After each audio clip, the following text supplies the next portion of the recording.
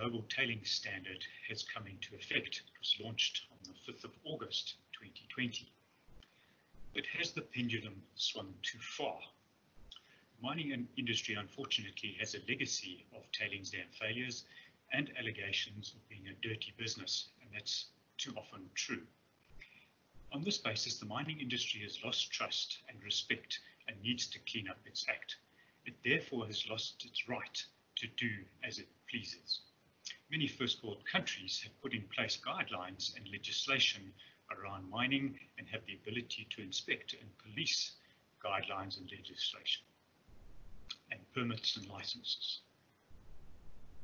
But there are many other jurisdictions where this is not in place, and less scrupulous mining companies have used the opportunity to mine dirty.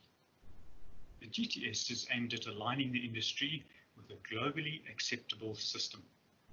Those that don't follow it do not deserve investment, insurance, or licenses, or even the right to sell their products.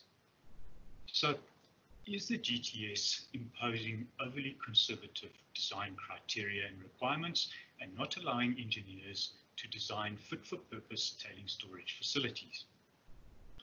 Well, the pendulum may have swung too far in some aspects, making designs too conservative with too many reviews. Investors and customers will pay for this. The assumption that all tailings facilities have an extreme consequence classification is conservative, but the approach is reasonable to ensure proper site selection and risks are factored into the design and operations. For stability analyses, the requirement that if the tailings can liquefy, it must be assumed that it will liquefy is conservative. Similarly, if the tailings has the potential to exhibit brittle failure behavior, residual undrained strength ratios must be applied. So, has the GTS prescribed overly strict criteria rather than allowing good guidelines and best practice to take place? Well, maybe.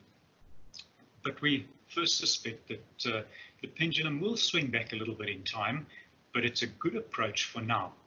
It's a robust international standard that is good for the industry right now. Now, Knight Piésold is well adjusted.